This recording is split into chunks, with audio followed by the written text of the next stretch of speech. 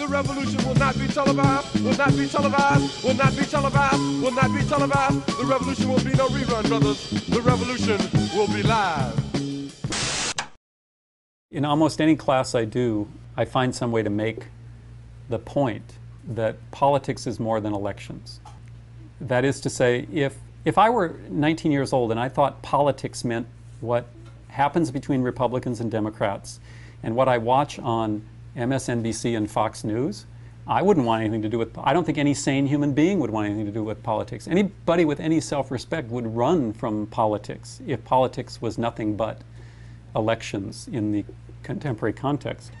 So I always spend a lot of time with students just making the point that politics is a struggle for power. In any society, wherever two or more are gathered, there is power.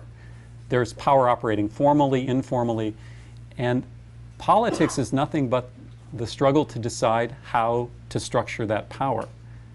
And in that sense, if students tell me, well, I'm not into politics, I'm apolitical, I just respond and tell them, well, that just means you're a chump. You're not very smart, because there's no such thing as being apolitical.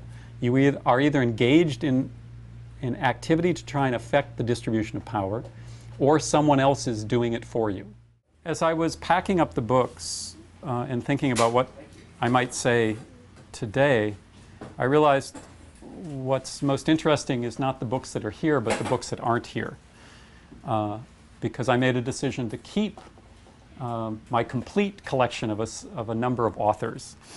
And as I was looking at what I knew I wouldn't part with, it gave me kind of an interesting little summary of my own intellectual and political life. And there are really 4 authors that you won't find here. And I thought they might be interesting to talk about. One is the feminist writer Andrea Dworkin.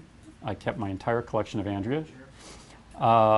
One is James Baldwin, the novelist, essayist, political activist from the last half of the 20th century, who wrote so eloquently about race, among other things. One is Noam Chomsky. I did give up a few duplicate Noam Chomsky books, but kept most of my Noam collection. And the 4th person I would not part with was Wendell Berry. And as I was looking at those 4, I realized that sort of defines my intellectual and political life. I got radicalized through feminism about 24 years ago when I went back to graduate school in 1988. Prior to that, had no real experience with politics of any kind, was a typical run-of-the-mill American, in other words, clueless. Maybe still clueless, but at least clueless in a different way now. And so the first real issue I bumped up against in graduate school was feminism, which I had no experience with. And it was a particularly sort of fruitful time in feminism. The late 1980s, there had been a tremendous amount of feminist intellectual work and political activism, and I landed right square in that and started doing work, as the collection outside would indicate, on the issue of pornography and men's violence and sexual exploitation of women more generally.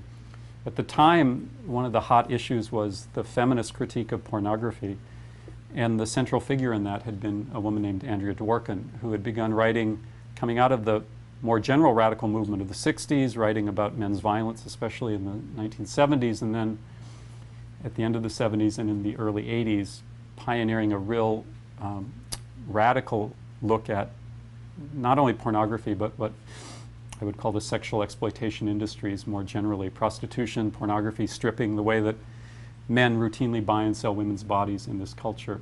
And for a kid coming out of Fargo, North Dakota, it was quite a revelation, kind of turned my world upside down and made me realize everything I'd been told about feminism by the dominant culture. You know what feminism tells men about the dominant. Feminism from the dominant culture is defined as the whining of ugly women who can't get dates. That's what I knew about feminism. Right? That's what the culture had told me. Don't take any of this seriously. And then I actually started reading feminist work and meeting women involved in feminist politics, and all of a sudden I realized the culture had been lying to me all those years, that feminists weren't ugly women who couldn't get dates. They were very exciting, bright, engaged women who were critiquing patriarchy, male violence, male power. And that was a really important experience because it kind of flipped a switch in me and made me realize that everything I thought might need to be rethought. And the first door that opened up for me was gender. But after that, when you see how hierarchy works, how hierarchy is naturalized, how dominance works, it's kind of hard not to see it in other realms. And that's what happened to me in those very fruitful 4 years of graduate school and after. I just started sort of systematically trying to make my way through how power operates in the United States. And so once the gender door was opened, it was kind of hard not to go through the race door. And James Baldwin was really crucial in that process for me. If you haven't read Baldwin, I highly recommend it. He made his mark as a novelist, but quickly became central in the civil rights movement, not as a representative of a specific group or even a specific point of view.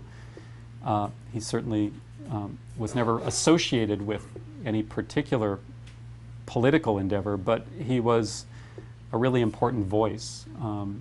He's, in my mind, a contemporary and just as important as Martin Luther King Jr., Malcolm X, that generation of African American leaders.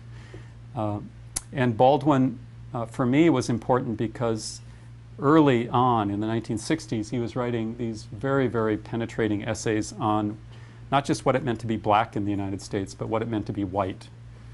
And later, when I went back to graduate school and discussions about white privilege and whiteness were coming into vogue, often writing by white people, it was always really helpful for me to have Baldwin as a touchstone, to go back. I just finished writing a book chapter for an edited collection, and I went back and reread or read some of the previously unpublished Baldwin, and I was again just struck by the clarity of the insights, especially thinking about those insights being published in the early 1960s. And it was a reminder that one of the marks of a great writer is not just the effect on them, the effect their work has when you read it, but when you reread it. Anytime I find myself going back and rereading an author, I know I'm onto something. And when I reread and gain new insight, that's a keeper. So you won't find any James Baldwin here, you won't find any Andrea Dworkin here. And those two really did help structure the way I thought as a young person trying to come to terms with the way power operates in the world. After that, eventually, I bumped in pretty quickly to Noam Chomsky. I always say I wish I had $1 for every lefty I met who, when you ask them, how did you get politicized, they say, well, I read this book by this guy named Chomsky, and life changes. And because Chomsky is so prolific and has written about such a wide variety of subjects, a lot of us have had that experience of being radicalized by Chomsky. For me, it was around media. I was in graduate school studying mass media and journalism, and it was shortly after he and Ed Herman had published The Manufacture of Consent, which was a crucial analysis of the way mainstream media is so often co-opted by power. Once I started reading that, there was, of course, all of his work on foreign policy, all of his work on economics. I dipped my toe into his work on linguistics and realized very quickly I wasn't smart enough to understand that, so moved on. And I suspect for a lot of people here, some similar experience with Chomsky is very familiar. And then finally, and last both in time but not in importance, is the work of Wendell Berry.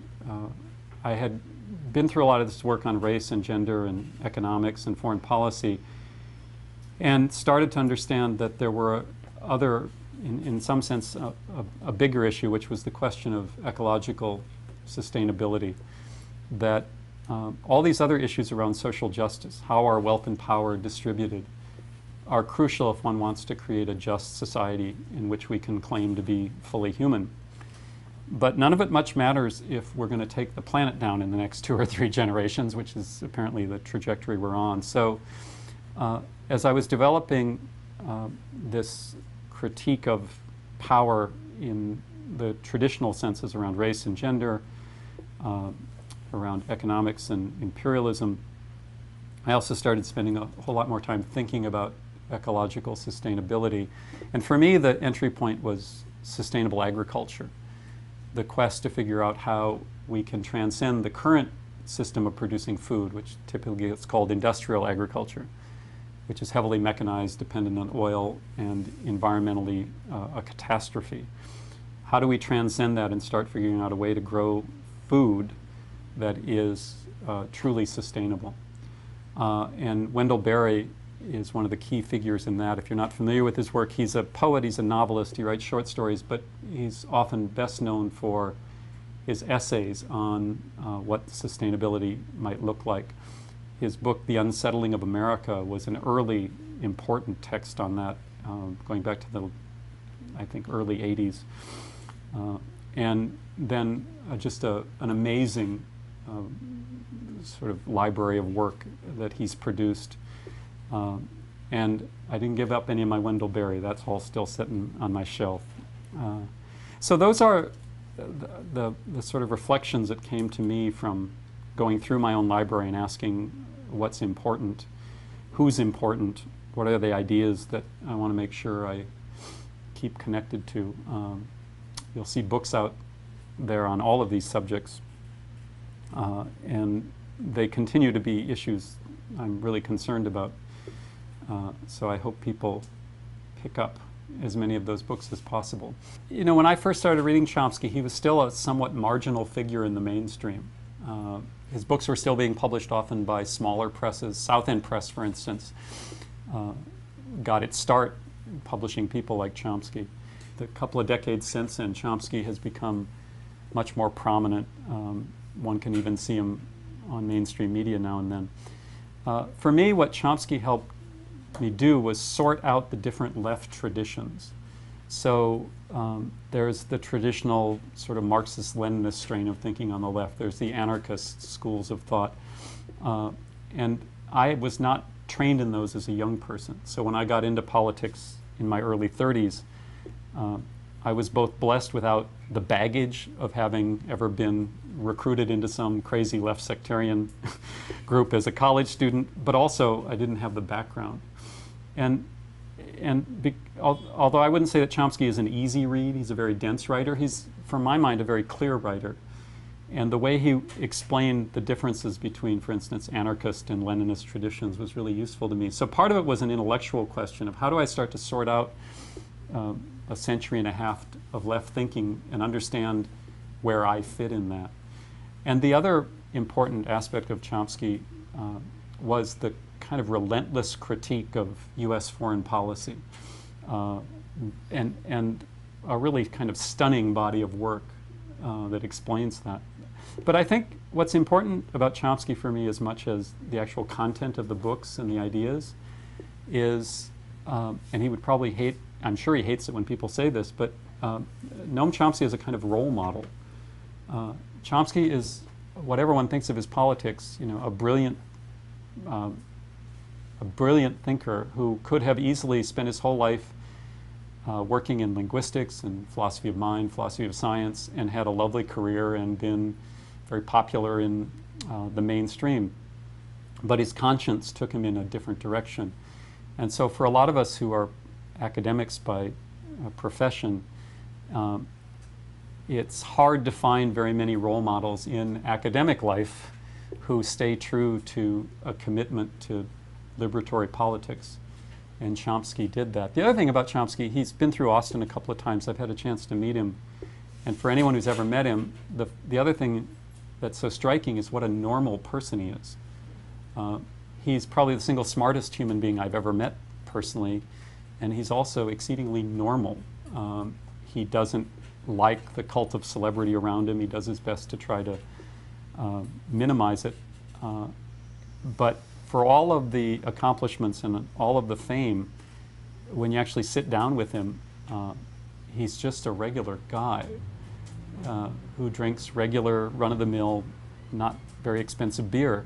It's just, it's kind of, it gives one a bit of hope that the human species is redeemable. So those are my sort of main thoughts about Chomsky, I think. The question is, what about Ward Churchill? I read a lot of Ward, and Ward's work was really important to me as well. If you're not familiar, Ward Churchill is was, until he got fired, a scholar at the University of Colorado at Boulder who wrote really compelling work on the question of indigenous America. And for me, the importance of Ward Churchill was getting my head around the concept of genocide. The reality that the European invasion of the Americas was not just something that resulted in the unfortunate death of people, it was genocide. And the argument for why that is the appropriate term to describe the European invasion of the Americas is really important. And Ward makes that argument, I think, in compelling as fashion as anyone I've read, and does it with a lot of clarity and real passion as well. I was able to meet him a couple of times. We had him here in Austin to speak. He gave a great talk. This was all before he got embroiled in the controversies after 9/11. And lots of people have critiqued Ward on lots of different levels. But for me, what I remember is, as a sort of run-of-the-mill middle American white guy who grew up in a part of the country, North Dakota, where the only significant non-white population was indigenous, and having grown up with absolutely no understanding of that history or what that meant, Ward was really, really important for me to start to get a handle not only on that in kind of an intellectual sense, but in a personal sense, since I had grown up in a way in Indian country. And I also owe Ward a favor because one of my first books, called Citizens of the Empire, which I wrote after the invasion of Iraq, which I thought was quite a good book, actually. I found that very few people agreed, or at least the people in publishing I was sending it to didn't seem to agree. And so after that manuscript had been rejected by a lot of people, I dropped Ward a note because his publisher was City Lights in San Francisco. And I said, Ward, would you mind writing a note to your editor suggesting that she take a look at my manuscript? And he did that as a favor. It's very kind of him. And the editor took the book, and it was the first of 2 and now 3 books I'm going to do with City Lights. So I kind of owe Ward Churchill for being a nice guy, which is kind of funny because most people don't think of Ward as a very nice guy. He's tall, imposing, and loud. But to me, Ward is also this very sweet guy who did me a favor as well. So, the specific question about whether or not Chomsky minimized the horror of the genocide under the Khmer Rouge has been brought up over and over again. I don't recall specifically, it's a long time since I read it, but his position is that he was not minimizing that. He was using that to compare the way that the Western political and intellectual class treated that particular genocide as opposed to other genocides, particularly the Indonesian, the mass killings in Indonesia. And the point was that when it's an official enemy, we play up the murder, the mass murder. When it's an official ally, we play it down. And I think that would be the point he would make, that he was not apologizing for the Khmer Rouge. He was using it as a point of comparison. The bigger question of, do I have disagreements with anyone? Sure. I can't imagine you would read the complex work of folks like this and not find points of disagreement. And more importantly, I would think that those 4 writers and the other writers I admire would encourage that kind of disagreement. Really bright people are interesting because when you're really bright, I don't have this problem. I think I always say one of my great strengths is that I'm mediocre and I know it.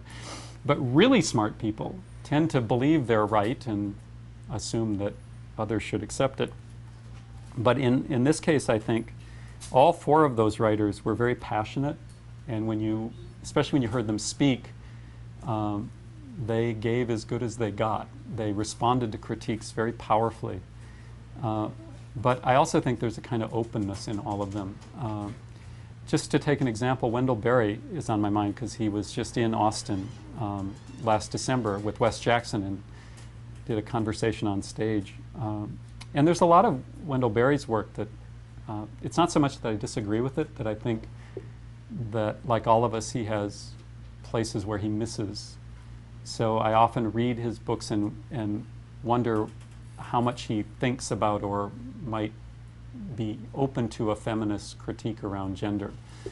And that's not so much something I would attack him about, but be kind of curious to talk about. When I look at some of the ways Andrea argued the position, I would probably argue it differently, often very subtle but important distinctions around language and claims one makes. I tend to be, I always say I'm very much where I come from. I'm a sort of ordinary guy from Fargo, North Dakota, cautious by nature, you know. So I tend to make arguments in ways that I think are conservative in the sense of trying not to overdrive what I think I might know. So yeah, there's all sorts of places where I might disagree and could identify them. I'm not so sure about Baldwin. I've never heard James Baldwin say, nor have I ever read anything by Baldwin that I found I disagreed with. Maybe it just means I need to read more. One other note about Baldwin, by the way, is one of the things Baldwin was really known for was not just his writing, but his speaking. And there's a fair amount on YouTube, interviews with him, old recordings of speeches he gave. And when I went back to reread him for this most recent project, I also made a point of trying to find as much material online as I could. And I was just overwhelmed, especially in his interviews and speeches, with, for lack of a better word, his humanity. It came out of every pore of that man, that this was a man who was fully alive in the world. And that meant he was capable of incredible humor and joy. You could just see, he was well known as being the life of every party. And it's obvious why he got that reputation when you watch him. But also a kind of, a kind of very deep grief that he carried around and was unafraid to let out. And that's a tricky thing to do in public. And when I think of all the speakers I've heard, I can't think of anyone who articulated grief, not personal self-indulgent sadness, but a deeper philosophical and political grief over the state of the world.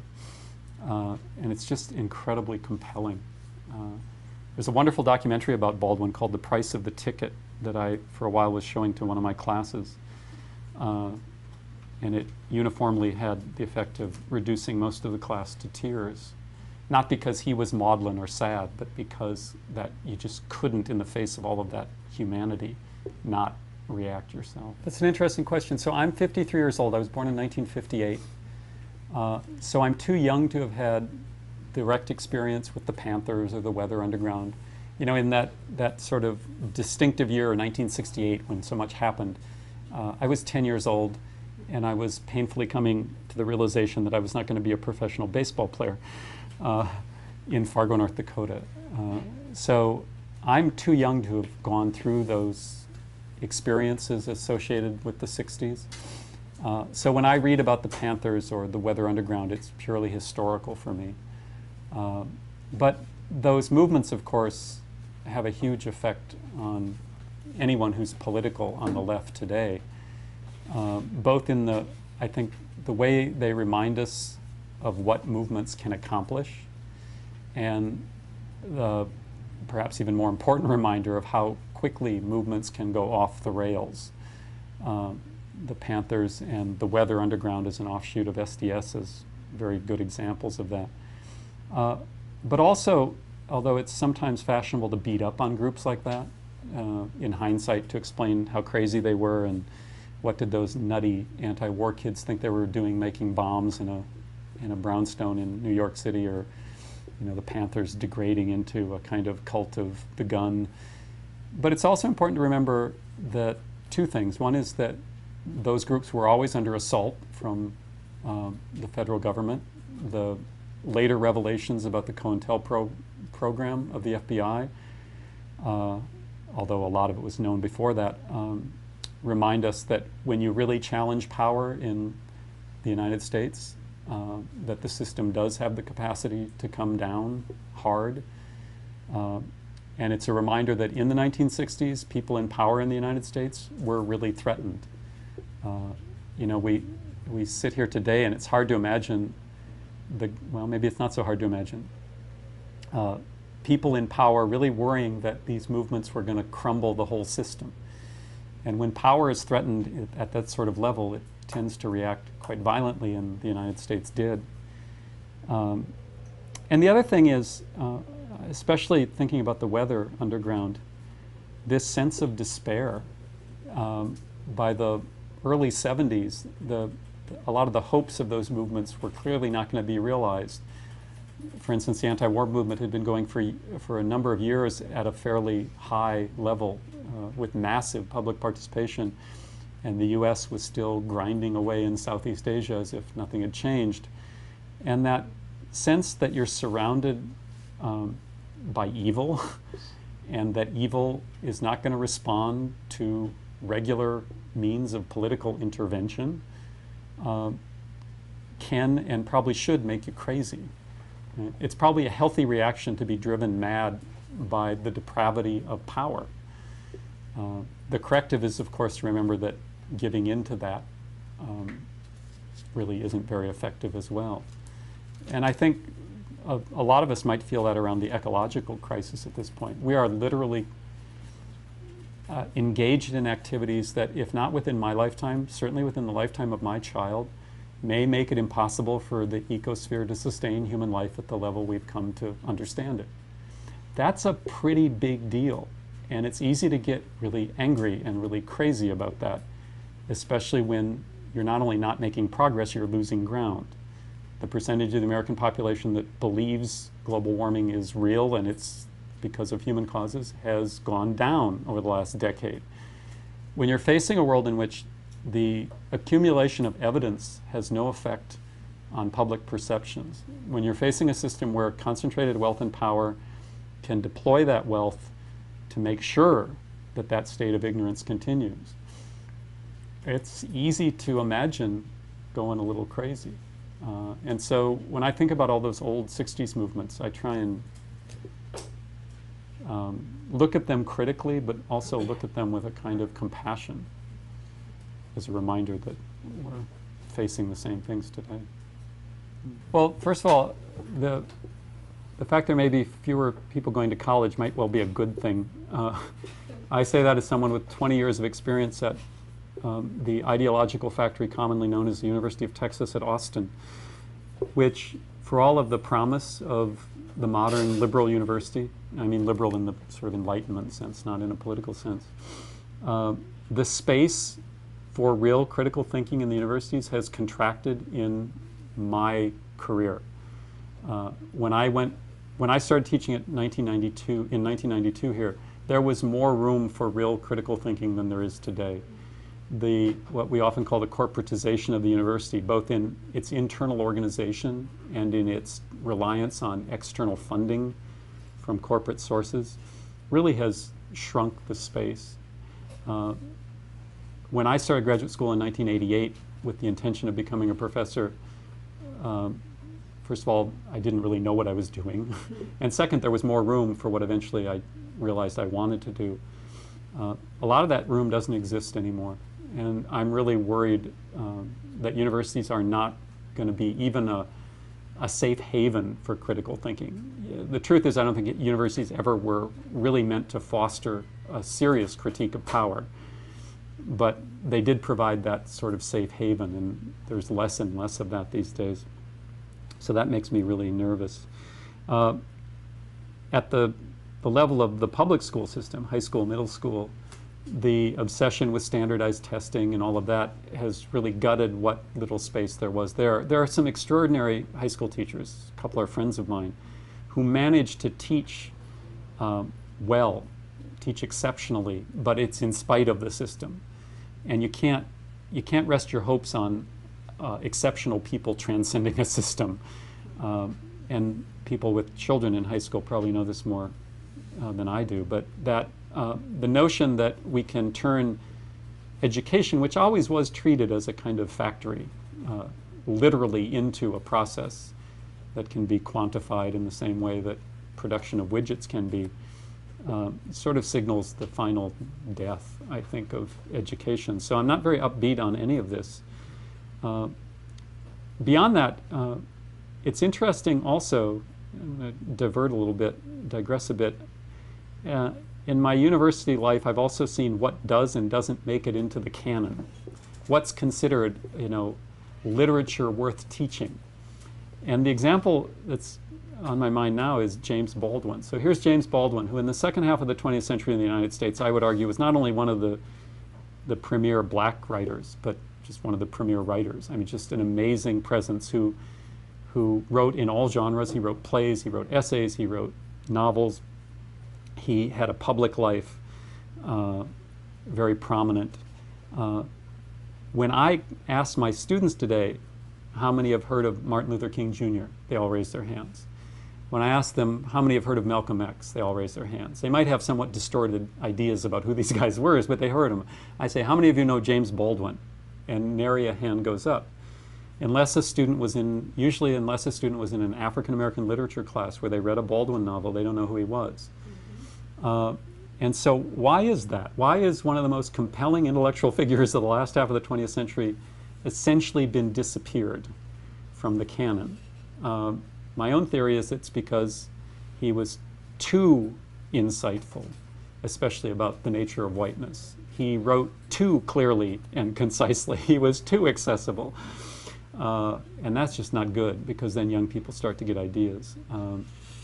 Andrea Dworkin is another person who's been essentially written out of the canon, in this case even in women's studies. She's virtually untaught these days.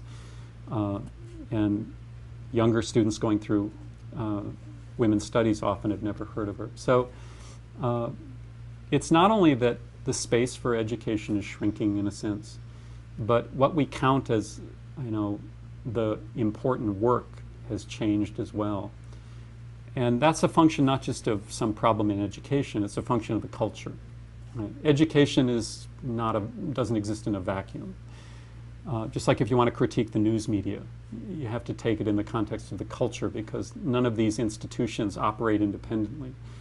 And when you add all of that up, what's clear to me is that the institutions are not going to foster space for critical thinking. They may allow it in minor ways, but they're not going to foster it, which means that in addition to organizing people to pressure legislators to get out in the streets for whatever it is that we want to achieve politically, part of left, progressive, radical, call it what you want, organizing is also about then creating the spaces for that intellectual work that isn't going to get done in the dominant culture's institutions. And by intellectual work, I don't want to sound snotty or elitist. I don't mean intellectual in the sense that, some people would use that term as a sign of a removal from the ordinary. I'm talking about the intellectual work that we all need to do to just understand how systems and structures of power work. And that's got to be part of our organizing as well, because people aren't getting it elsewhere.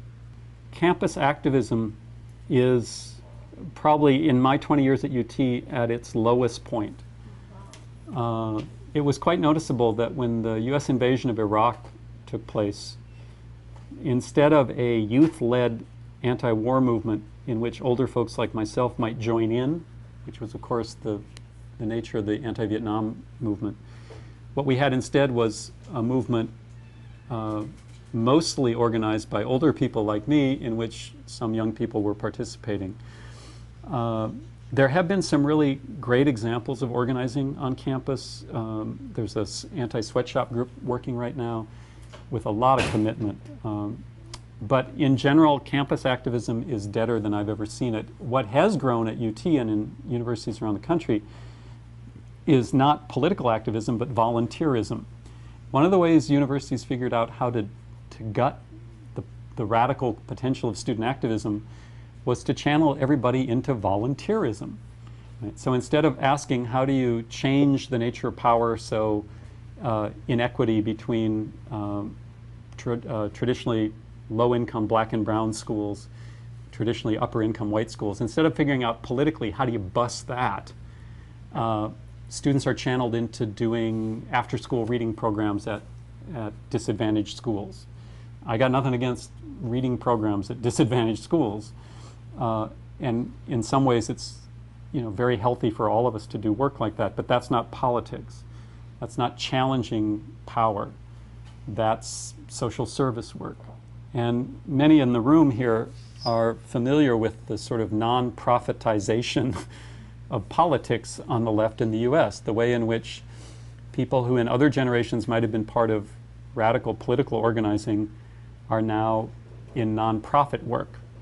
And that's a complex subject because some of the best work I know being done politically is being done by nonprofits. So here in town, I'm reminded of the Workers' Defense Project, which is organized as a traditional 501c3 nonprofit group, but is doing a very politicized kind of work in the community that I think is really, really important and which I try to contribute to. But there's a whole lot of nonprofits that have been gutted politically by virtue of the realities of funding. Some of you may know the book, The Revolution Will Not Be Funded, the critique of the so-called nonprofit industrial complex. And just like, universities have been sucked in, the media have been sucked in, nonprofits get sucked into this system of power. And so I think that's had a big effect. I can't tell you how many students come into my office and they want nothing to do with the corporate world. They don't want to go off into the world and just make money. But they assume their only other option is to go to work for a nonprofit. And the idea of political organizing doesn't really cross their minds. And we have to change that. We have to make politics attractive in a way that it really isn't for most young people right now. The real struggle is to get young people especially, although this applies to old folks too. A lot of people in my own generation are similarly disgusted and have dropped out, thinking that there's no way to affect change except through electoral politics. So as you point out, how do we make political engagement attractive? And I think here there's a lot to learn from the right wing. This is not an original point, but the right wing provides people not only with political activity, opportunities for political activity, they provide people with meaning. They provide people with a place to be. That a lot of especially church-based right-wing organizing, doesn't just fulfill your need to be a good citizen. It fulfills a lot of your needs as a person. And if you look back on the left, historically, a lot of left activity was also very multifaceted like that. Say what you want about the Communist Party USA. At one point, the Communist Party was not only a vehicle for political organizing or labor organizing, it was a way you structured your life. I've had an opportunity to talk to some of those old folks who were part of the CP back in the old days. And there were a lot of really negative aspects to it, but it provided you with meaning in your life in a certain way. And the dominant culture doesn't do that. I always say this is a culture, an economy that produces an abundance of everything except meaning. And people are struggling for that. And I think on the left, our organizations have to do a better job of creating that. And so I mentioned the Workers' Defense Project, and it's a great example of a group that not only organizes people toward political goals, it provides a space for people to live, to come together, to associate outside of just the workplace or just the mall. And we need to create more of those, I think, more of those kinds of spaces. And that means not only focused on short-term goals, but also thinking more about the long term, which maybe it's just because I'm getting old, but is increasingly on my mind. How do you not just try and organize to win struggles in the moment, but organize to create alternatives to the dominant culture? The more I got into academic life and political life, I found it was really easy to give up reading fiction because there was always another book to read about the subject of the day. There was always another magazine article I needed to read. There was always something that was compelling in the political or intellectual world that crowded out the time I had for fiction. And at some point, I essentially stopped reading fiction and realized that was probably a mistake. That part of politics is also about that creative aspect of our lives and thinking about the world differently. I've had a couple of classes where I was able to teach novels, interdisciplinary classes, and so I would force myself to go back to read for potential books for class. And there were some books that have been really compelling as I did that. As I said, Wendell Berry's fiction was really important because it looks back at rural life and talks about the values for all of the limitations of rural life, that the communal values of rural America, which have been largely erased by the industrialization of agriculture in the countryside, were really important. And I taught a novel of Berry's called Jaybercrow to a group of 18-year-old first semester at UT, mostly urban kids. And I was reminded of the power of good writing, because most of these kids, what they knew about fields might have been when they drove by one on the way to the mall in suburban Dallas. And yet, Berry is such an evocative writer that he creates this world that they could inhabit. And that was really, really important. The other writer, kind of on the other end, is Octavia Butler, who was always called a science fiction writer, but it struck me as she was always more than a science fiction writer. And I taught a book of hers called The Parable of the Sower, which is a dystopic look at the American future. And also a book I taught in that same class that 18-year-olds could grab a hold of. And so both of those books and both of those writers kind of nag at me and keep saying in the back of my mind, saying, why don't you read some more novels now and then? You're getting boring, Jensen. You're getting old. And when we went through at home to collect books for this, the fact that my wife, who's an artist, a songwriter, a much more interesting person than I am, one of the reasons she's more interesting is she reads a lot of fiction and is constantly stimulating her own imagination that way. So my New Year's resolution on July 7th is to read more fiction in the coming year. And I think that's probably more important than ever, because we are at a point politically where the old truths we thought we knew about how political change was going to come, and the old systems we thought were going to replace the existing systems, are not adequate. It's really one of those moments where we have to invent, and part of the process of invention means going outside what we know and challenging ourselves. Justice! Love you.